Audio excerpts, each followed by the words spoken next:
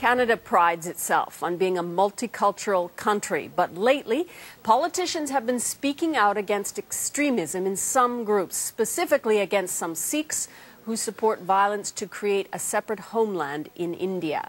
Liberal MP Ujjal Dosanjh is on the record as saying the extremism in that community is worse now than it was during the time of the Air India bombing. He joins us live from Ottawa. Mr. Dosanjh, why do you believe that extremism is on the rise in this country?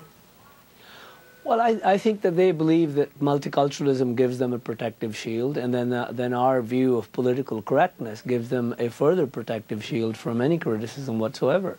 What do you mean, a protective shield from multiculturalism? Well, in the sense that in the name of multiculturalism, there's a certain mystery that shrouds whatever different people might do. We never inquire into what they do, either inside a temple or outside a temple, because we believe that people are free to express themselves and do what they please. You can have violent portraits inside a temple, portraits of assassins and the like, and then say, as politicians, that if that temple is leading a parade in a particular place, as long as they don't show the same portraits outside in the parade, we're going to walk with them. I think ultimately we have to determine that these things are not acceptable, that there are certain, multiculturalism brings us to a place where we begin to emphasize all of the differences and forget the commonalities and the values that bind us.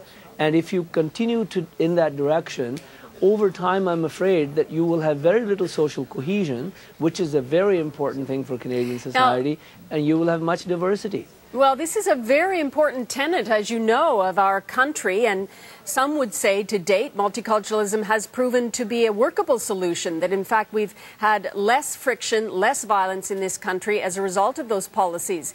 Do you think Really? that the actual policies, well, yes, Really? many do defend that. Well, we had our taste of first-generation terrorists born and raised in India, but living here, who masterminded the Air India bombing. We've had the taste of now second-generation kids born and raised here, many of them, the Toronto 18, many of them were born and raised here. They were wanting and prepared to do violence and terrorism to Canadians and maim and injure them in the name of something that happened 10 or 15,000 miles away. Ultimately, if that is our measure of success, then I think there's a real problem.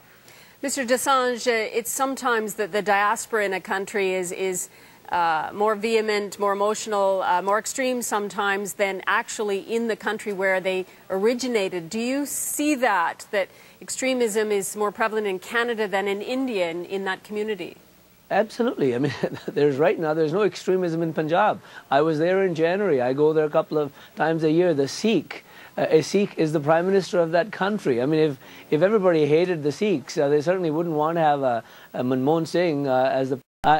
my worry is ultimately these diasporic things would become Canadian problems. It would not be, for instance, Armenia and Turkey are enjoying improved relations. They're talking to each other, while the Armenians and the Turks are going at each other in this country about a motion that had been passed in the House and why it was passed. And I know those are important issues.